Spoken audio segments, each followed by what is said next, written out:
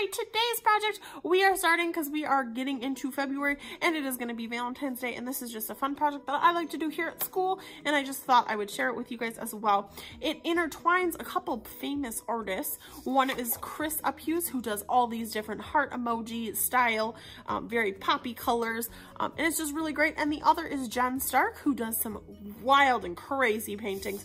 So we kind of mix them both up to create a kind of wild and out there cool emoji. So like I said, Chris Uphues does these hearts and Jen Stark does these backgrounds. And so we're going to kind of mix them together and create just a cool little groovy, nice, brightly colored project that's perfect for Valentine's Day, or perfect just if you like hearts. I like hearts, so it's perfect.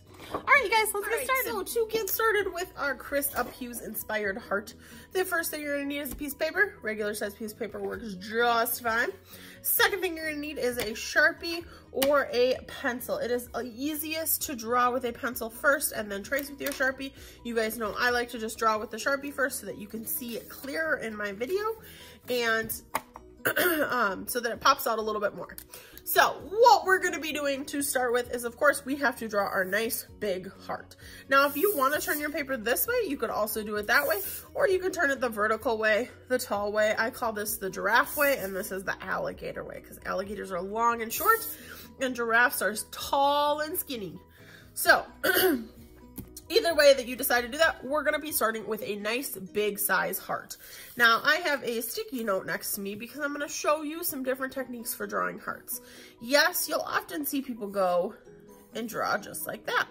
Sometimes that's really tricky if you're not a very good artist or if you don't really know how to go out like that. So my trick that I teach starting even at kindergarten is to start with your alphabet. So you're going to start with a lowercase letter M. And then you're gonna go with the letter V. At the bottom of where your M ends off, you're gonna create your V.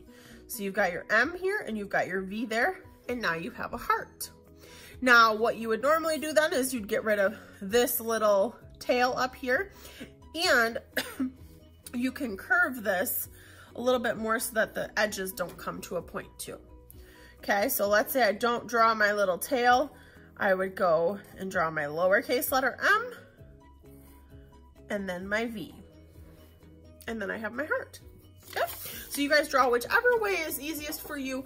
I have had lots of practice drawing big hearts the regular way that I've learned, other than just the letters. So I'm just gonna draw mine nice and big. You pick how you wanna draw yours as well. So we're gonna draw a nice big heart the middle of our paper, just like so. All right, now this is the start of our heart, and we're gonna do it in the style that Chris Uphues does, which is a lot like emojis. So for our eyes, we're gonna start with almost like a half oval. So you just make a nice tall half oval. You're gonna do this on both sides of your heart. All right, now, if you ever look in the mirror when you're looking at your eyes, you'll notice the bottom of your eye, your eyelid, actually covers a little bit of your eye. So that's the idea that we're kind of giving right here, is we're gonna curve a little line that goes past that oval, that's gonna be past our eye, but it's gonna almost look like his cheek comes up and kind of blocks a little bit of his eye with his eyelid. All right, then we're gonna do some smaller half ovals inside, just like so. And then of course we want to show the little highlight of a light bulb, or not of a light bulb, of a light in an eye. So you're going to draw a small circle and a tiny circle. Now notice how I did it near the edge of the inner pupil. Okay, so you want it near the edge. You're going to do the same on the other side. And this one's towards that outer edge as well. Okay, it's gonna look a little funny for a few minutes. If you are currently drawing and have you're drawing utensils near you, or you're coloring utensils near you, or a Sharpie, if you decide you wanna trace yours with a Sharpie, you can go ahead now and you can color that in. You can pause the video if you need a little extra time, or you can wait until I start doing my coloring and you get the chance to color yours as well. So when you color it in, then it looks a lot better. Like, see how this kind of looks weird and wonky? That looks way better once it's colored in because those spots show the reflection in the eye. Now, from here, what you're going to do is you got to kind of decide what type of facial emotion your heart is going to be making. Is it going to be happy? Is it going to be sad? Is it going to be angry? What is it going to be? Or laughing, maybe? That's kind of a fun one, too. Now, Chris Uphues does a lot where they have kind of their tongue sticking out. Most of his hearts are nice and happy because they're positive hearts, and it's for Valentine's Day, and why not be happy, right? So you can kind of decide what you want to do. But from here, if you want yours to be like a girl heart, you can put a couple little lines to make it look like it's got eyelashes. If you don't want a girl heart or you want something else, you can do that as well. For your nose, it's gonna look a little funny because it's gonna look like it's a tiny little face. Does not kind of look like a tiny little mouth. So just kind of a little curved line going down and then back up. And then of course we have our big smile or big face. So if you want to make a smile, it's pretty easy. Just a nice big U, stretch it out just like that. Now, like I said, in his, what he'll often do too is he'll make the little cheek marks. So just little divots on there, just little curved lines. And then he'll also add a tongue, okay? So I'm gonna show you how to add the tongue. If you decide that you want to add that, you of course, like I said, don't have to. So for this, his tongue curves up and then comes back down. And then there's usually a line in it so that it looks just like a tongue. So it's kind of sticking his tongue out at you. All right, now we're intertwining a little. So I talked about how we're gonna mesh two artist styles together. Another artist is gonna be Jen Stark, and she does these cool drip paintings that are kind of like straight out of the 70s where it's a little groovy and kind of psychedelic and all that cool stuff. So she's got these what almost look like paint drips. So behind our heart in our background, we're going to make a Jen Stark style or inspired drip pattern. So how you're gonna do this, I am gonna start with my pencil first so that I can kind of show you too.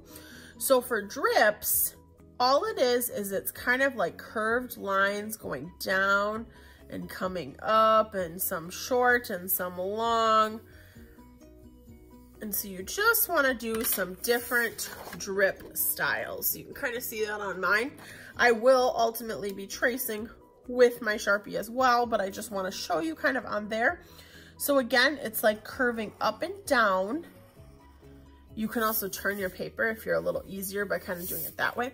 But you don't want your drips to match every time.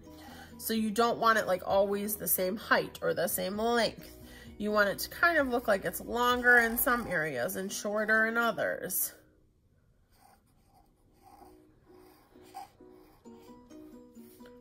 And I'm already changing my whole style that I just did with my pencil too. So that's why sometimes drawing with pencil is good and sometimes we change it up anyways. All right, so now I have my first strip. Now my second one is gonna be mostly behind my heart. So you wanna kind of go with a similar pattern. And I'm just gonna pretend that I'm doing my drips through here, make sure none of it comes out on the other side. When I get to the other side of mine, I'll just finish my drip pattern. And then I would start the same, leave some space. So if you notice I'm leaving good chunks of space, you don't want to do it too close, otherwise you'll have a lot to color. So I'm gonna do this. I'm gonna see just a little bit come behind my heart. Scribbles, whoosh, whoosh, whoosh, whoosh.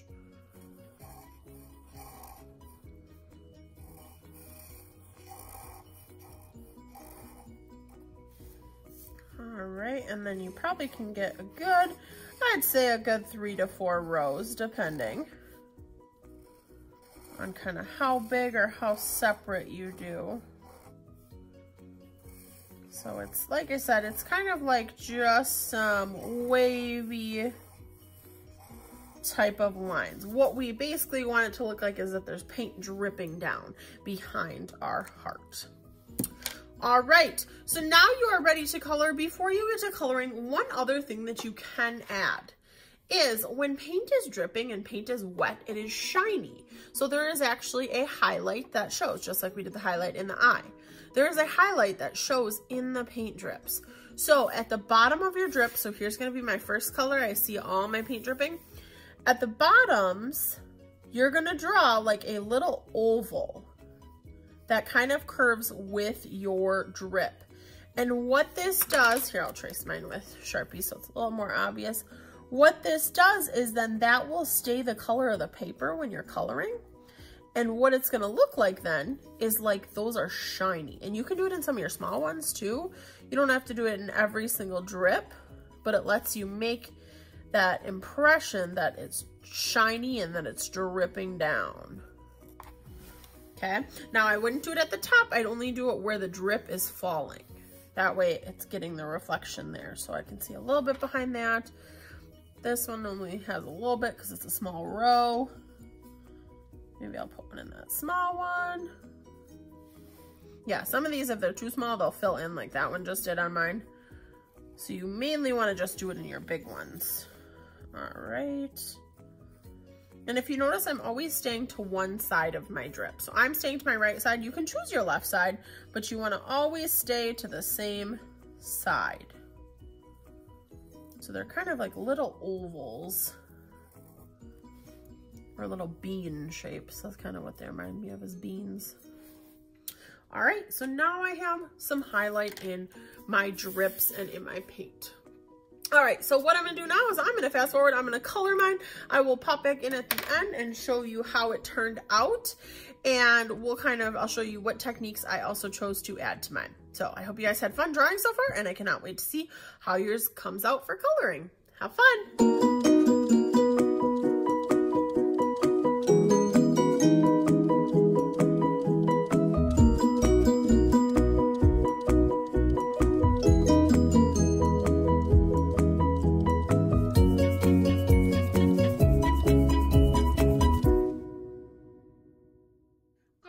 So here is my cute little Chris Uphues and Jen Stark inspired heart with the drip in the background. So it's just kind of a cool graffiti style a little bit there.